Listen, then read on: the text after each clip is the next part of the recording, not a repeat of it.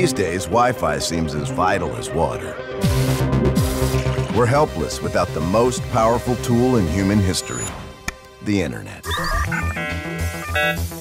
We can order clothes, coffee, and toilet paper with the click of a button. We can break news or hearts in an instant. We follow our friends. We troll our enemies. We listen to music for free. We watch TV on our phones. We date, we dine, we do it all online. Today, we'd literally be lost without the World Wide Web.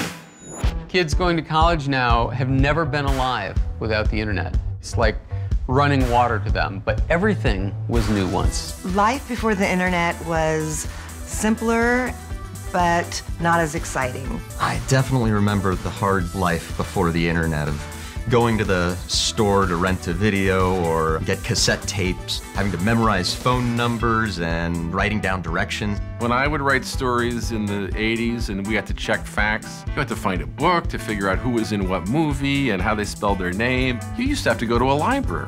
That's crazy. So, how did we go from the insufferable world of letter writing, rotary phones, and mail order catalogs to clicking, pinging, and swiping our days away? As a kid, I used to think, I wonder what it's like growing up before the automobile. Well, I got to live through a similar transition, before the internet and after the internet. Let's take a look back and see how the world got wired.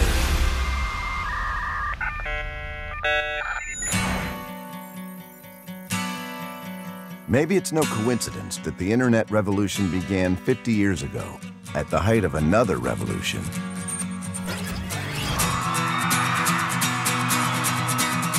I, Richard Billhouse Nixon, do solemnly swear. All the elements are present for one of the most sensational murder trials in American history. Since I was a young boy, I played the silver ball. It was 1969. We raised our voices. We fought for peace. Our heroes were a couple of bad guys named Butch Cassidy and the Sundance Kid. Sure plays a mean ball. And we made it all the way to the moon. It's one small step for man, one giant leap for mankind. And that same year, far from the streets of Washington and the fields of Woodstock, some brainy researchers in Los Angeles were trying to get two clunky computers to talk to each other.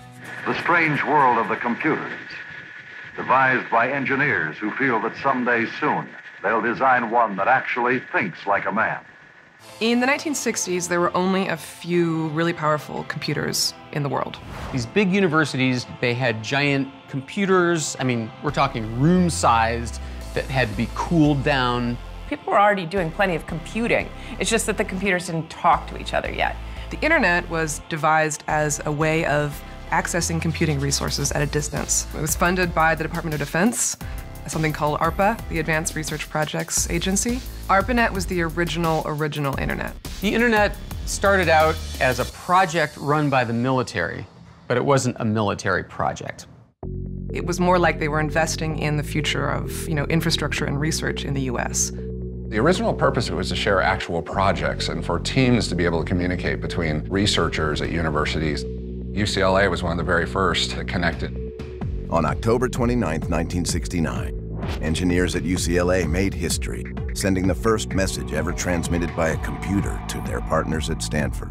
That message, LO. They got two letters out, which is not quite Watson, come here, I need you. No, it was not supposed to be LOL, but rather log in. Apparently 5 letters were 3 too many, and the system crashed. Still, the message had been received. This was the eureka moment of the information age, and soon, ARPANET was connecting computers around the country. We had a network.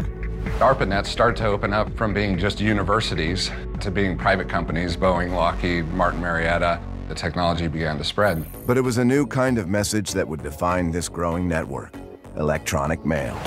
By the mid-70s, email accounted for 75% of all the traffic on ARPANET. Email was an ad hoc add-on.